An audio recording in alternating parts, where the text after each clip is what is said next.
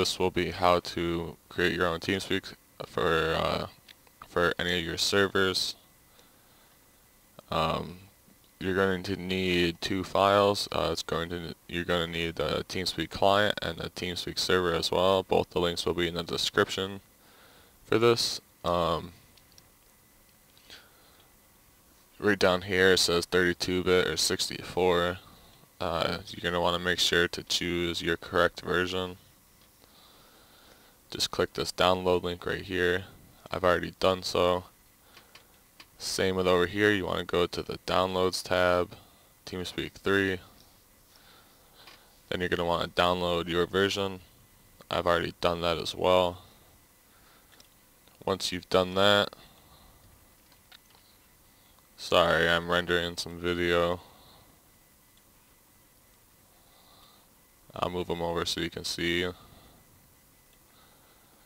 Now with your server, you're going to need to extract it. Just extract it right to your desktop.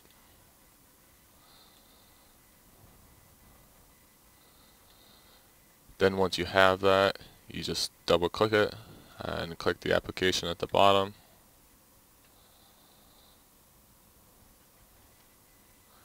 And this window you're going to want to save because you're going to need that information.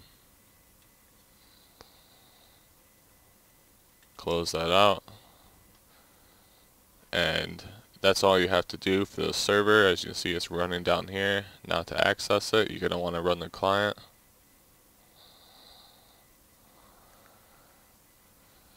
Click next. I agree. Next. Next. And I recommend save inside the installation folder. That way it's easy to find. Click next. Yes. Don't need Overwolf. Click next. Install. Click finish. You can read all this if you, well, actually you want to go through here and it'll give you a nickname. Voice activation, it'll just test your blank. Next. Next. This is the client's voice. We don't need to rent one, it's free up to 32 players. Okay, now we want to close this out. Click connections, click connect.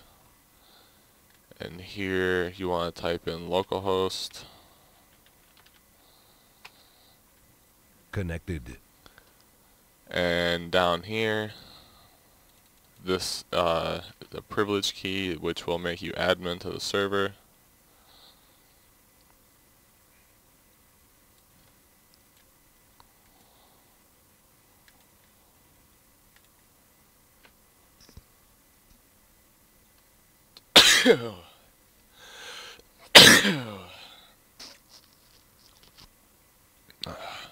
Paste that right here. Click OK. Privilege key successfully added. Click OK.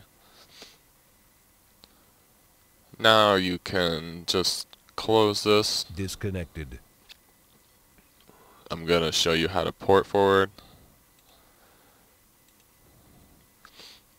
And you need to go to CMD.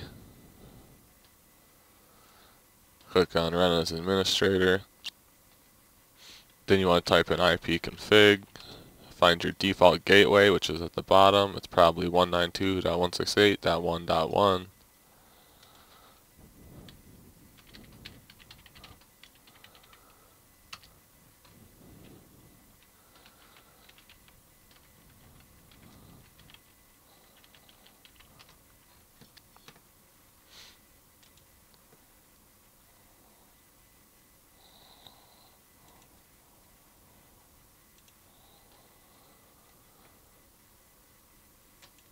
Then you're going to want to locate your port forward tab, which is probably in advanced setup or advanced settings. Then Then you're going to want to click Add Custom Service. I'm just going to show you this one that I already have up because it's easier. The default port for Teamspeak is 9987. First you want to name your service, which you can name anything you want, doesn't matter. Make sure it says tcp.udp /udp. Then 9987, this will fill in itself.